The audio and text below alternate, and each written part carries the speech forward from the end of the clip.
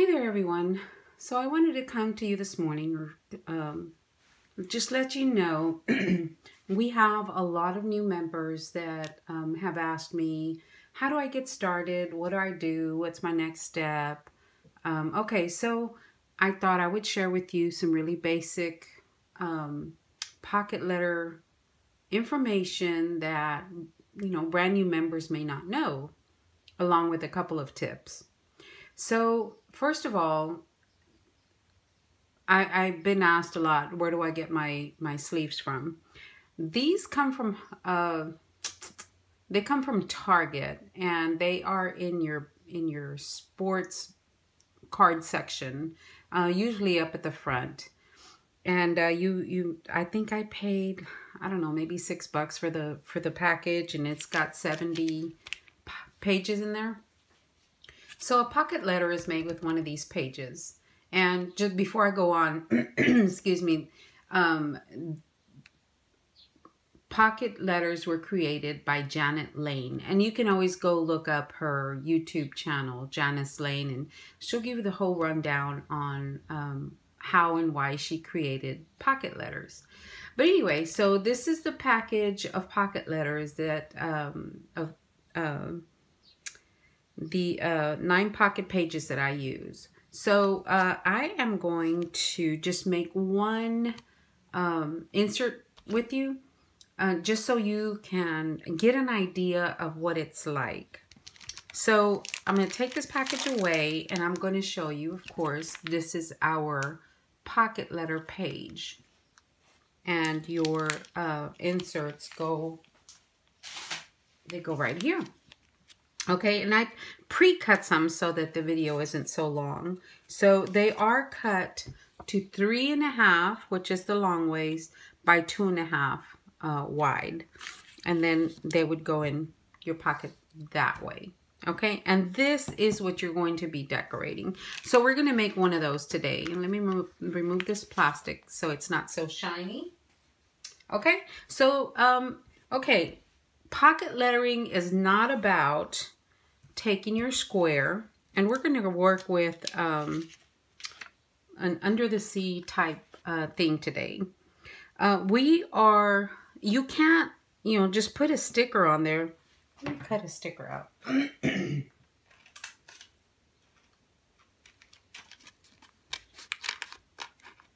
Cut that sticker out so we can work with one sticker. Okay, so you can't just take one sticker. Well, you could, but it's not really a pocket letter. Do that number and call it a pocket letter. You've got to do more than put one sticker, 2 stickers, and call it done.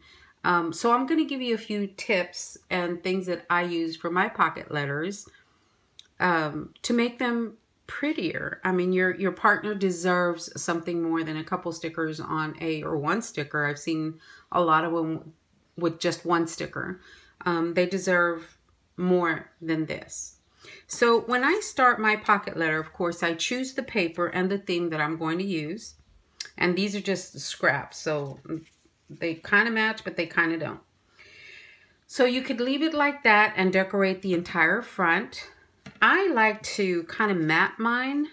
I like to put another paper in front and just have this peeking out. Or like I said, you can leave it like that. You can round your corners. You can round your corners and make them look like that. Or you can mix match. You can put a square with a round, or you can do a round with a square, just to add a little more interest. So normally I'll do like solid or something that's not too busy in the background, because it's going to get covered anyway. We're just going to use the edges. For this one, I am going to go this way. No, I'm going to go this way. I'll go this way for this one. Okay? So let me remove these. And I always have my glue ready to go. You can do glue, you can do tape runner. You can, any kind of adhesive is good. And you know, you don't have to like cover the entire thing. To me, that'll hold right there. So I'm gonna put that down because that's the way I'm going to start my pocket letter. Okay? And normally what I like to do is I like to just run a little card over it just to make sure that it's flat. If I have the time, I will take this and I will put it inside a book just so when it dries, it'll dry totally flat. Although if you spread it out and continue to work, it should be okay. All right? And that's my JCPenney card that, okay, I haven't used in forever. But anyway, so, okay, so that looks much better as it is already. What did I do with my little fish? I put my fish down, peeps, and I don't know where. So anyway, that looks much better than, here it is. That already looks better, okay? But that's still not enough. So what I'm going to do is you don't need a whole bunch of supplies, but I'm going to try to make it, so these washi tapes were given to me in a rack, or not in a rack, I'm sorry, in a swap. And I kind of like this one because it's got the anchors on there. This one's got the pretty blue colors. Let me see. This one kind of looks like starfish. This one is out of my stash. So what I'm going to do, I think I'm going to work with a different sticker. So I think I'm going to go with this starfish. I'm going to cut him out first. I'm not gonna, and notice that we have little bubbles there for the water. I mean, for the air, we have air bubbles. So I'm going to cut this one out. Normally I don't, but I want to show you, so I'm going to go ahead and do that. So you can see what it looks like. Okay. So I am going to use this little starfish. I don't know where I'm going to place him yet, but this is what I'm using. Okay, so I think I am going to go, I really do like this. I think I'm going to go with a piece of this washi tape. And you don't need a whole lot of washi. I am going to put a piece of washi, about right there. So what I'm going to do is I'm going to cut a piece of this washi off. Okay, and then I am going to cut the little tails on there. I don't know what they're called, but, whoops, wrong way. We're going to go this way, okay? So this is what I'm using right here. I'm going to put that washi right here. And you can, I mean, you don't have to use washi. You can use ribbon. You can use whatever you have on hand. So there's the start. And I really do like this anchor. I was debating on the little polka dots or the anchor, but I think I am going with the anchor. One thing, it matches this and it matches my starfish. So I am going to go with the anchor. So on this one, I'm not going to go quite as long as I did on the last one, but I am going to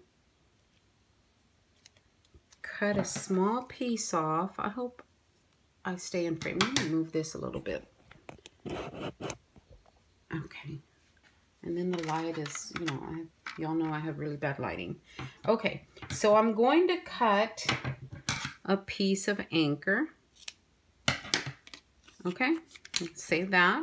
And as you can see, you don't need a whole lot of washi for pocket letters, you know, I mean, unless you're going to put washi on every single one. You don't want to do every single pocket letter the same. You want to make it look, you know, kind of different. Oh, I was going to cut it wrong again. Okay. And I like to put the little tails on mine just to make it a little more interesting. So I am going to take this tail and I am going to start at the top. And I'm going to put it down. Okay. And I'm going to put it down to add to that right there. Okay, so now I need to decide. So even there, right there, that's not good enough. So we're going to start adding to it.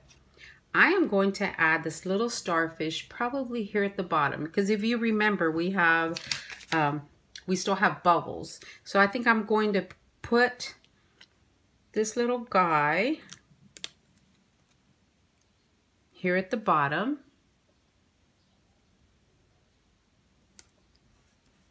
Okay, guys, see how much better that looks? I mean, we've got the background paper going on. We've got the washi on the side. We've got the sticker. Even that right there is, you know, it's kind of cute. I kind of like it. But since I have a whole thing of stickers here, I am going to take a few bubbles and I am going to put bubbles throughout. Even that right there looks so, so cute.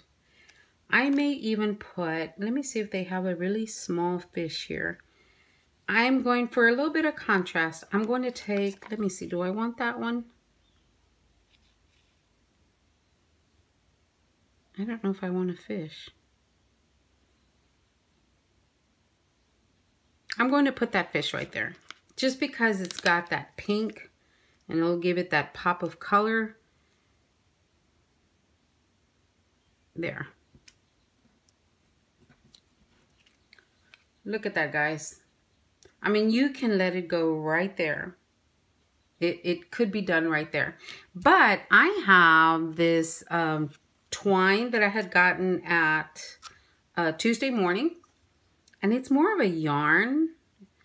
It says twine, but it feels more like a yarn. But anyway, they have twine at the Dollar Tree for, you know, like, you know, $1, but they have, I think, a 3-pack of twine. So I mean, you don't have to go, this is just because I was in there and I use twine on other projects.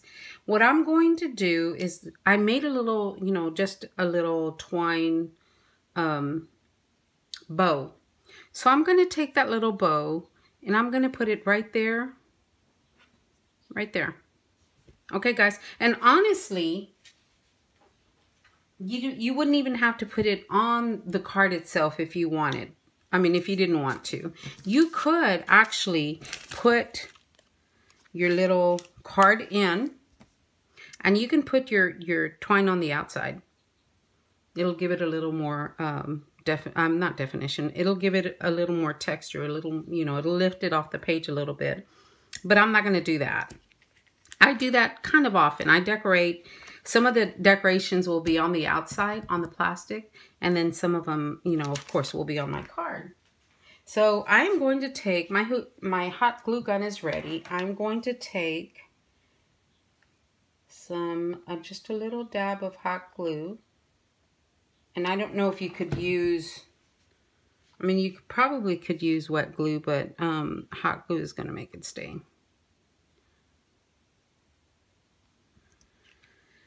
There we go, guys. We are done. And it didn't take that long. It is just, we need to add a little more interest to our pocket letter inserts versus just putting a sticker on there. And you see, it didn't take very long at all. So I'm going to share with you, I'm in a private swap with a group of ladies, and there's, I think maybe 9 of us. Anyway, so it is through Messenger, and I tell you guys all the time to please, please, please stay in touch with your partners. It's super important. It really is, especially to a partner that is always wants to make sure they're not going to be late. They want to have contact with their partner so they'll know that so their partner will know that they're not going to flake. You know, various reasons. So anyway, for this one group that I'm in, you know, what I do, and not just for that one group, but I do it for the entire Messenger. I will turn off my notifications at night when I'm going to bed, because, you know, sometimes some of us stay up late, and if we see someone responding to something, we'll normally respond right back.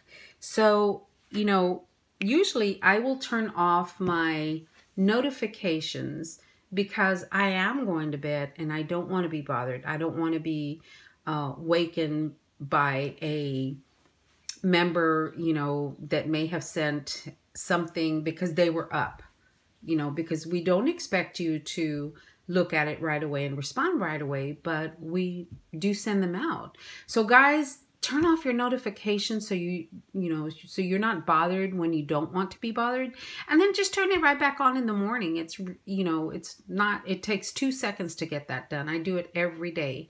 Turn it off in the morning, at night, and turn it on in the morning.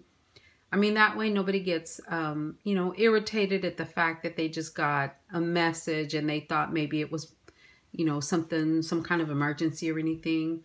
But anyway, guys, that is my tip for the day. Please make sure that, you know, if you don't want to be bothered during the night, please make sure you turn off your notifications. That way, I mean, if we're still asleep, we can be a little grumpy and maybe respond not so nicely. So that would be my tip for the day. But anyway, so here we go, guys. And that is good to go. At least it is for me. You know, there's so many different options than, you know, just putting one sticker on there. And it just honestly doesn't take long at all. So guys, let me know what you think. And I will be talking to everyone later. Thanks a lot, guys.